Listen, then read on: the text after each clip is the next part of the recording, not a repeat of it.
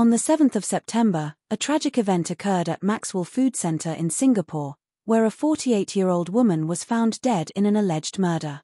According to reports, a 41-year-old man, who runs a food stall called Dao Xiang Ju at the centre, was arrested in connection with the murder. The two individuals reportedly had a business partnership to open Dao Xiang Ju about a year ago, with the victim investing a substantial amount of money in the stall, said to be in the tens of thousands.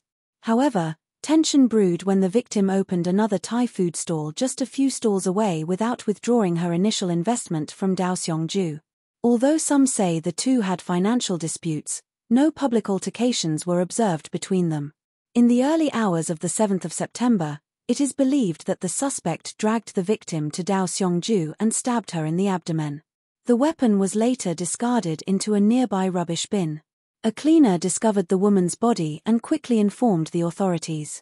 The Singapore Civil Defence Force, SCDF, was called to the scene around 1:35 a.m., and police officers from Bukit Merah East Neighbourhood Police Centre arrived shortly after. Unfortunately, the woman was pronounced dead at the scene. The 41-year-old suspect was arrested, and police investigations have revealed that he and the victim were known to each other.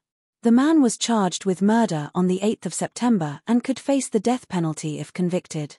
As of now, investigations into the case are ongoing. What do you think about this tragic turn of events?